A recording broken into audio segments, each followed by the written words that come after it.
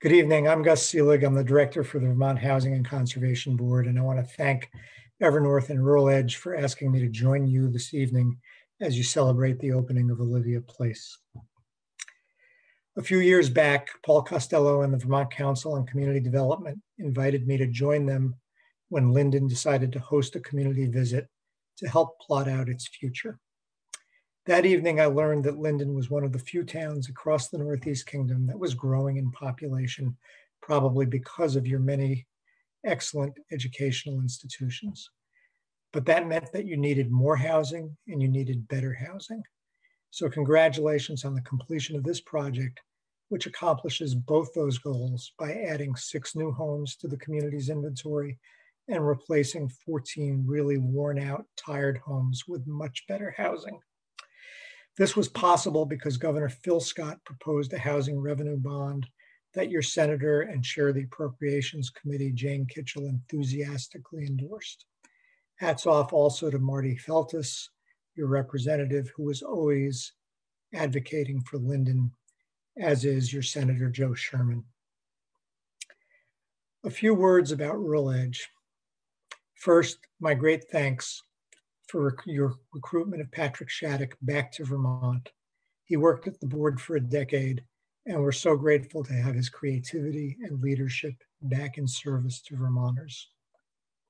Second, I want to send a special word of thanks to Louise Bonvecchio, who just stepped down as Rural Edge's board chair, though she's staying on the board.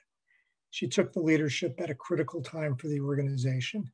We're so fortunate that people with her expertise want to give it to community groups like Rural Edge, and that institutions like Community National Bank encourages its employees to give their time back to the community.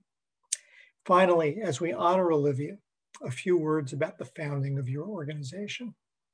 When I first got to the board, I got a call from Margaret Nicely and Bill McMaster. Both were at the Northeast Kingdom Community Action Agency, and they wanted to know how to get housing dollars for the kingdom.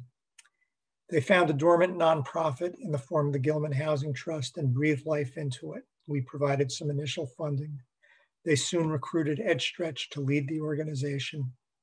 And soon after that, he brought on Olivia. Her spirit was infectious, her work effective, whether she was in Groton, St. Johnsbury, Derby Line, or somewhere in between. She was always getting hard stuff done. It's so fitting that you're honoring her on what I'm told was her favorite holiday of Halloween, with a pumpkin walk. We all miss her greatly.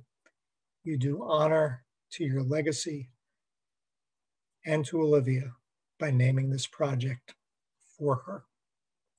Thanks. I look forward to the day that I can visit you in person and meet the families that will now call Olivia Place home. Well done. Let's do another project like this together soon.